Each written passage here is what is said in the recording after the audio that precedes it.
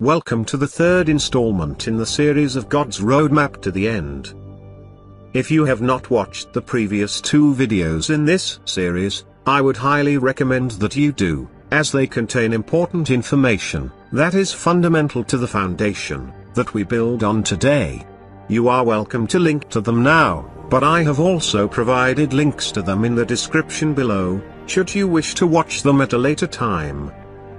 In today's video, we will focus on the time period preceding the celestial events, as described in our previous video. In Matthew 24 verse 8, Yeshua calls this period of time, the beginning of sorrows. When we consider the Revelation 12 alignment, we know that this sign represents a celestial gestation period, from conception to birth, that matches the length of a normal human pregnancy, and that this process starts on November 20th, 2016, and ends in the final alignment, as described in Revelation 12, on September 23rd, 2017. November 20th matches the heavenly conception of Jupiter in the womb of Virgo, while September 23rd, 2017, signals the completion of the alignment, which occurs 2 weeks after Jupiter is born, from the Virgo constellation.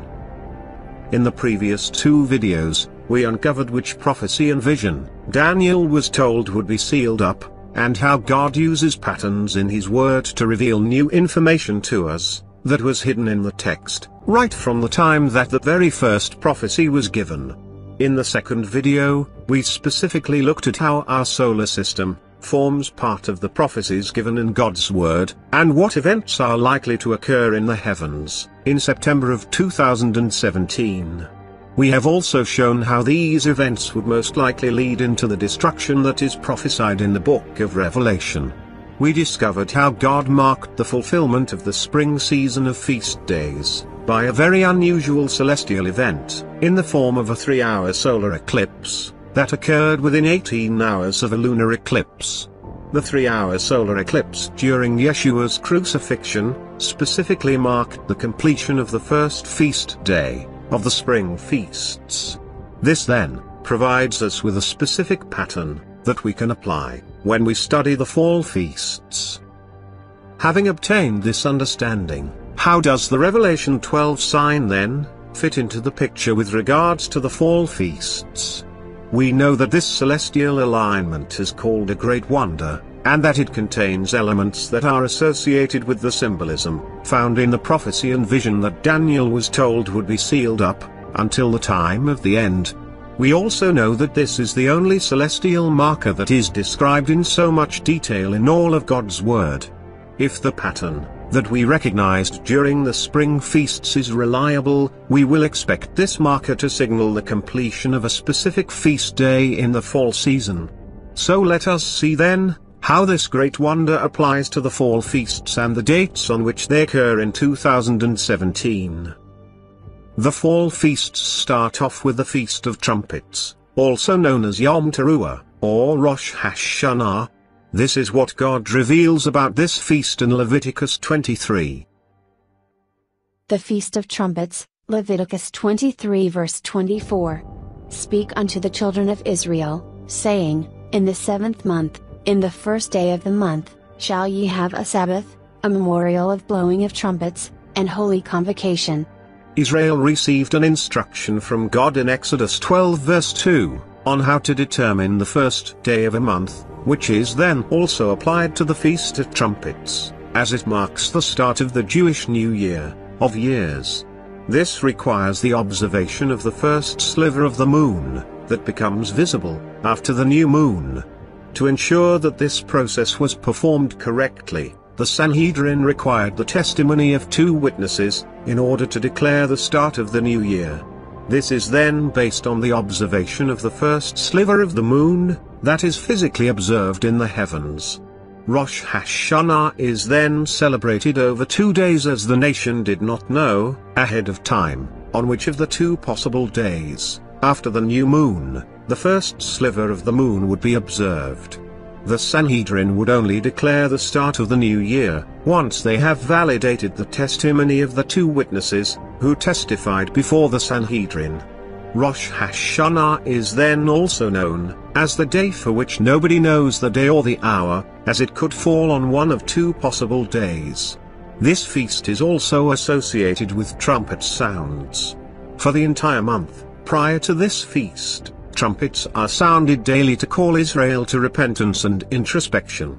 This process is then concluded on the Feast of Trumpets, once the Sanhedrin declared the date on which the first day of the first month of the new year falls. The trumpet that is sounded to mark the completion of this feast is known as the last trump. These aspects are quite important to take note of, as they are referenced in various passages in God's Word that tell us more about what to expect when this feast is fulfilled. We will delve deeper into these in an upcoming video that will focus just on this feast. The period of time during which the Feast of Trumpets is then celebrated in 2017 is from sunset on September 21st to sunset on September 23rd. The sign of Revelation 12 reaches its final alignment as described in Revelation 12 at sunset on September 23rd. This is then no coincidence when we understand how God uses patterns to convey information to us. If we then compare the Revelation 12 celestial alignment on September 23rd to the solar eclipse that occurred during Jesus' crucifixion, we can immediately see that we have a matching pattern. The very unusual 3-hour solar eclipse marked the completion of Passover, or the first feast day of the spring season, while the very unusual Revelation 12 sign marks the completion of the Feast of Trumpets, or the first feast of the fall season. Based on this pattern that repeat, and the fact that we are dealing with very unusual celestial markers, in both cases, we know that these aspects validate the information provided in God's Word, with regards to the way in which He marks His feast days. I believe we can therefore have 100% certainty that what God's Word is telling us about this date, and this feast that will be fulfilled, will be proven accurate, reliable and trustworthy, and will definitely occur in September of 2017. So let us consider, in more detail, the time period leading up to this point, and what I believe God's Word is telling us about this time. In Matthew 24, and in Luke 21, Yeshua's disciples asked him about the time of the end, and the signs that will accompany this period of time. This was their question, as recorded in Matthew 24. Matthew 24 verse 3. And as he sat upon the Mount of Olives, the disciples came unto him privately, saying, Tell us, when shall these things be? And what shall be the sign of thy coming, and of the end of the world? Yeshua started his response with the following passage. Matthew 24 verse 4 to 8. And Jesus answered and said unto them, Take heed that no man deceive you. For many shall come in my name, saying, I am Christ, and shall deceive many. And ye shall hear of wars and rumors of wars. See that ye be not troubled, for all these things must come to pass, but the end is not yet. For nation shall rise against nation, and kingdom against kingdom, and there shall be famines, and pestilences, and earthquakes, in divers places. All these are the beginning of sorrows. This information is repeated in Luke 21, and Mark 13. But the passage in Luke provides some additional detail, and this is what we read in Luke. Luke 21, verse 8 to 11. And he said, Take heed that ye be not deceived, for many shall come in my name, saying, I am Christ, and the time draweth near, go ye not therefore after them. But when ye shall hear of wars and commotions, be not terrified, for these things must first come to pass, but the end is not by and by. Then said he unto them, Nation shall rise against nation, and kingdom against kingdom, and great earthquakes shall be in divers places, and famines, and pestilences, and fearful sights and great signs shall there be from heaven. If you are familiar with the studies on the four Gospels, by Dr. Chuck Missler, you will know that each Gospel was inspired by God, to represent Yeshua from a very specific viewpoint. If you have not listened to, or seen these studies, it is highly recommended. Matthew represents Yeshua as Israel's Messiah, while Luke represents Yeshua from a Gentile perspective. This is very important to understand, given the slight differences that are seen when comparing the two passages about the time leading up to the end. We see that the beginning of sorrows is specifically mentioned from Matthew's viewpoint, while this period has no name from a Gentile's perspective, in the book of Luke. When we understand this, we know that this period of time, known as the beginning of sorrows, will specifically apply to Israel. We also see that there are no heavenly signs mentioned in Matthew's account, as part of the preceding events that will lead into the time of the end, while fearful sights and great heavenly signs form part of Luke's account. I believe the reason for this difference is found in another pattern that repeats when we consider the situation of Israel and the Gentiles before the onset of each series of feast days. Before the spring season of feasts, the actions of the Gentiles showed that they knew when Israel's Messiah would be born. This was based on the celestial signal that was recognized by the wise men from the east when Israel's Messiah was born. They knew that this star signaled the birth of Israel's Messiah, as explained in Matthew 2.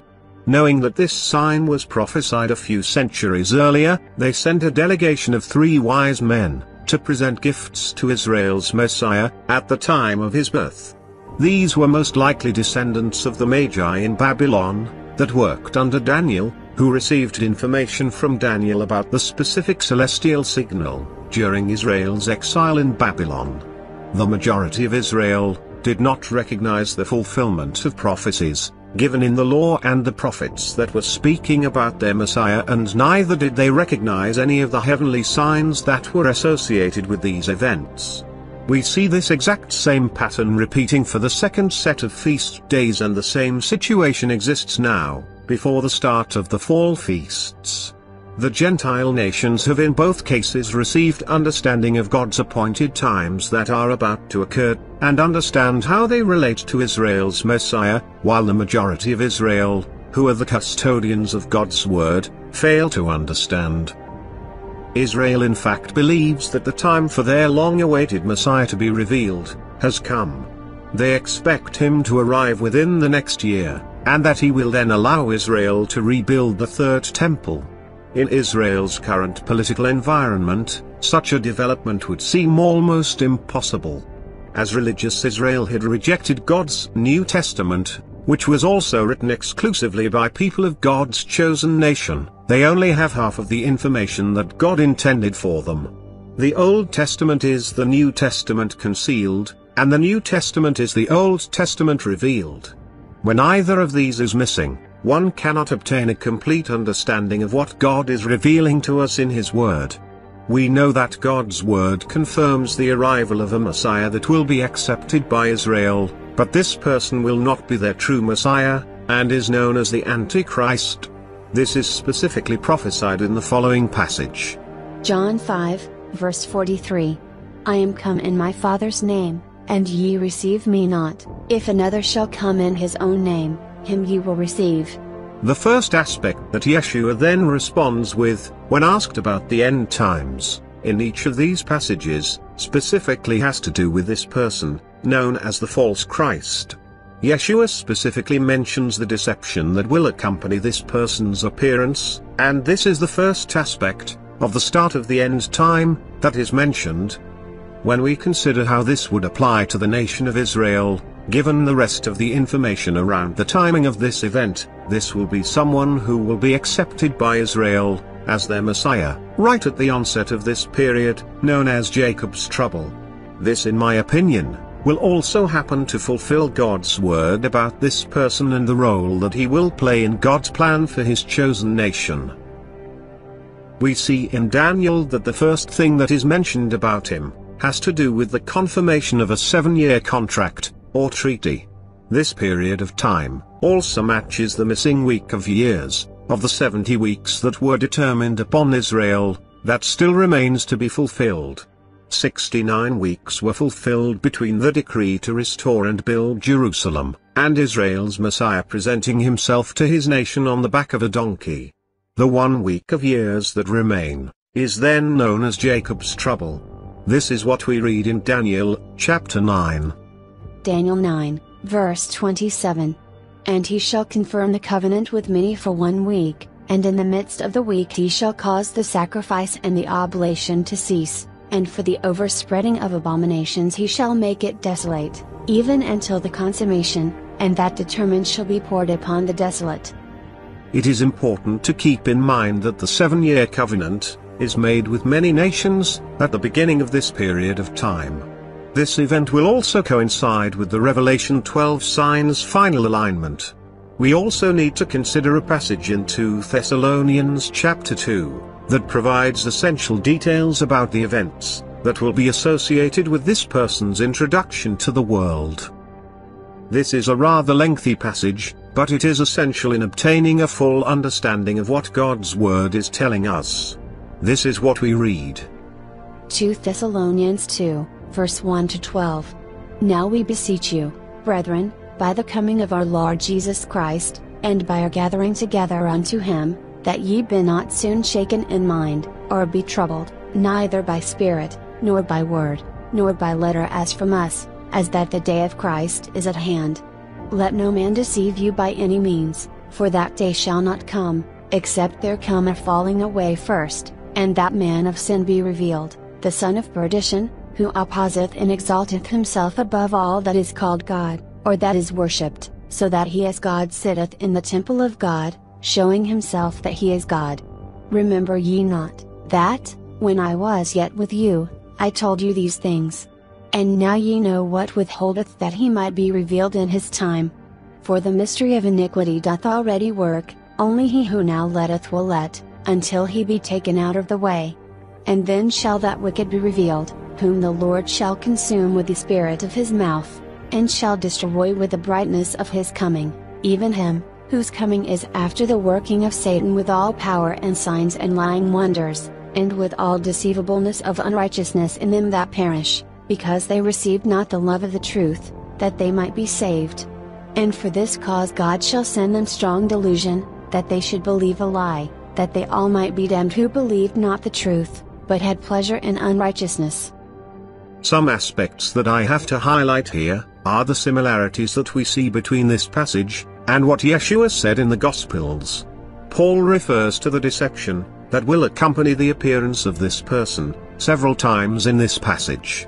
This agrees with what Yeshua said to his disciples about the start of the end time and the deception that will be associated with the appearance of the false Christ.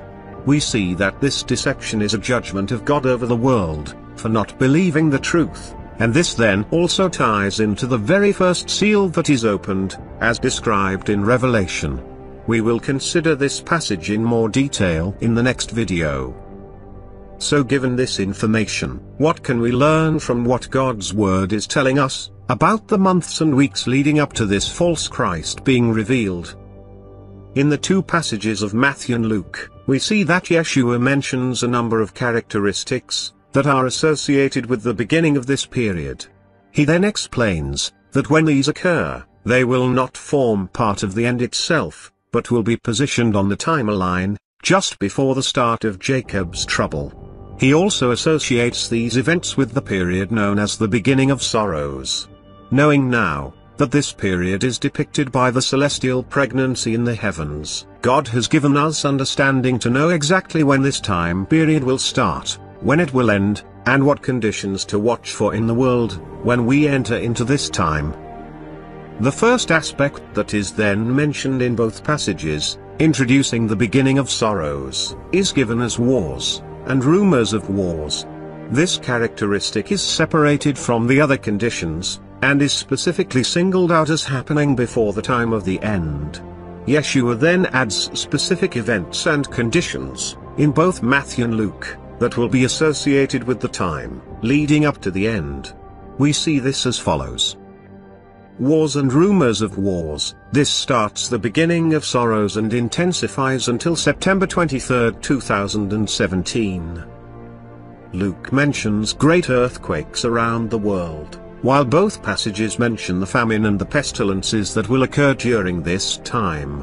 Luke then mentions the fearful sights and great signs in the heavens. We know that the great signs in the heavens are associated with the final 2 weeks, leading up to September 23, 2017, when we understand what the sealed-up prophecy and vision, spoken of in Daniel, revealed to us. This is referencing the planetary collision between Jupiter and Nibiru that is scheduled to occur as soon as Jupiter is born from the Virgo constellation. When we now look at what is written in Daniel 9, verse 27, this tells us that this false Christ will put an end to the war, and bring relief to Israel that will be in a desperate situation of experiencing increasing sorrows. The war will be ended, and a covenant will be established between the Antichrist and the world. At this point, the nations of the world will find themselves in the middle of the Third World War. Israel will also be heavily involved, or at least affected by the war, as this time period is specifically prophesied over them, as a nation. All of this will, in my opinion, lead into the great deception that will be poured out over the world, when the war will be abruptly ended by the false Christ, on September 23, 2017. The fact that this person will be able to enforce the covenant with the nations, at the beginning of the week, shows us that he will not use diplomacy to convince the leaders of the world to lay down their weapons. His appearance will be sudden, and he will immediately be in a position to deceive the world. It also confirms what is said about the power, signs and lying wonders that will accompany his appearance. I believe the only way in which a person would be able to convince the entire world that they should submit to him, right after his presence is made known, would be to have supernatural powers and abilities. How else would it be possible for this person to establish a covenant with the world, as soon as he is revealed, and his presence made known to the nations? I believe that Israel will welcome the arrival of this person. He will bring them much needed relief in their desperate situation of sorrows, and this will convince them, and at the same time deceive them, into believing that the person before them is their long-awaited Messiah. There is, however, another aspect about his appearance that we have to keep in mind. This is also found in 2 Thessalonians, chapter 2. We see Paul saying that this person will only be revealed once a withholding force is removed. According to God's word, the false Christ is prevented from stepping forward until a certain condition is met. We will study this in depth in the next video, as this is a lengthy subject to cover and has caused much debate and arguments in the body of believers. So in summary, what can we expect to happen in the months leading up to the fulfillment of the Revelation 12 sign? Based on my understanding of God's Word, and considering the information in the passages that we have discussed today, I believe that the Revelation 12 sign marks the start of Jacob's trouble, a 7-year period, that is twice referenced in the book of Daniel. This is the 1 week of years that still remains to be fulfilled. I believe that the Revelation 12 sign also marks the end of the church age, and the introduction of the Antichrist to the world. It will also mark the beginning of God's judgment of great deception that will be poured out over those who did not believe the truth. The Antichrist's revelation and the events surrounding his revelation will form part of the strong delusion that is written of in 2 Thessalonians chapter 2. I will focus on this subject in more detail in the next video and demonstrate how I believe this forms part of God's plan for Israel. At the time that the Antichrist is revealed, I believe the world will be engulfed in the Third World War, with many nations taking part in this conflict. Israel will be caught in the middle of this conflict, and they will be desperate for their Messiah to save them out of it. They will be so desperate that they will accept a Messiah that comes to them in his own name, and not in the name of our Heavenly Father. I believe the Antichrist will abruptly end this war when he steps onto the scene, accompanied by great signs and lying wonders, to introduce himself to the world, and to bring relief to Israel. This will put an end to Israel's sorrows, that will intensify in the months leading up to this event, as prophesied over them in Genesis 3 verse 16, and Revelation 12. This period, known as the beginning of sorrows, that precedes the beginning of Jacob's trouble, I believe was specifically planned by God to prepare Israel for accepting the false Messiah, and it will start with World War III breaking out, on, or around November 20th, 2016, and intensifying over the 10 months leading up to the Antichrist stepping forward. I believe that after the Antichrist is revealed, the Third World War will be exchanged for another kind of war, during the 3.5 years that follow. During this time, 25% of the Earth's remaining population will be put to death by the Antichrist, through his war against those who refuse to accept his mark, and to bow to his authority. Exactly what it is that will trigger World War III to start in late November of 2016, I do not know, but we know that there are several points of extreme tension currently between various powerful nations that could spark a nuclear armament exchange. As we move closer to this time, I believe this will become evident. Accompanying this war will be massive earthquakes, occurring in various locations around the world. I will expect these to be of magnitude 7 and higher. The frequency at which these will occur will also increase as the time for Jupiter's birth from Virgo approaches. We have already seen the frequency of magnitude 5 and higher earthquakes increasing in the months between July and September, when this video was released. There will also be food shortages and an increase in disease around the world. The Zika virus may play an important role in this, as it would seem to be a genetically engineered virus that is set to cause havoc around the world, and to target specifically the unborn, pointing once again to the dragon that wants to devour the child as soon as it is born.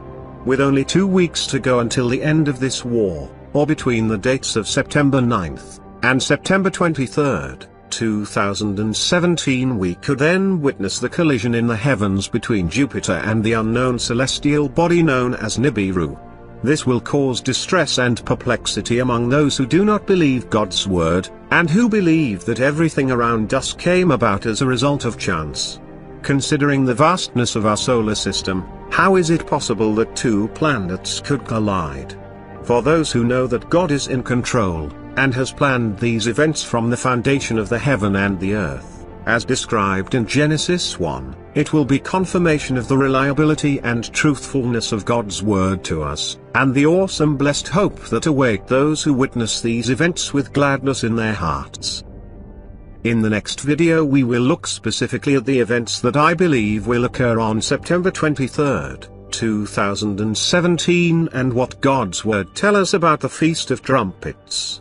How will the events that play out in the day or two, leading up to the 23rd of September, assist the Antichrist in convincing the world of his identity, and to bring Israel the much-needed relief that they will desperately desire at this point?